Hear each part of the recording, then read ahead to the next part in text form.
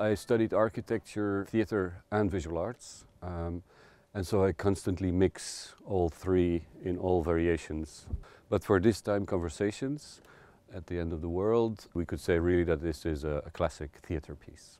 I have the reputation of being very visual.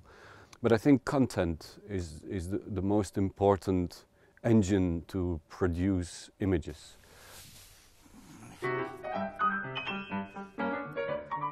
The texts are 90% of Daniel Hermès.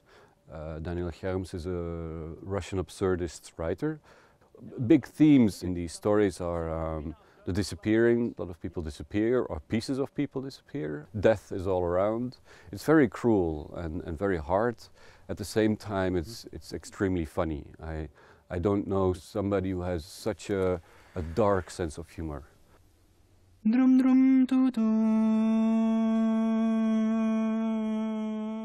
I think Conversations at the End of the World in one sentence would be the main question: what do we have to say to each other when we're dying, at our really last moment?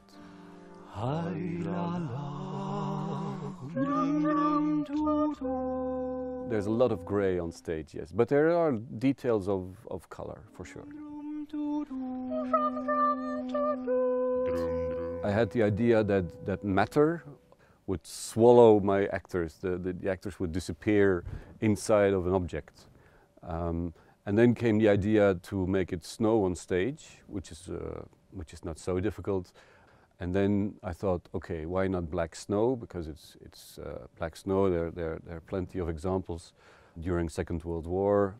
For example, black snow fell, or Hiroshima. So from there I said, okay, let's make it snow on stage, but in a irresponsible quantity.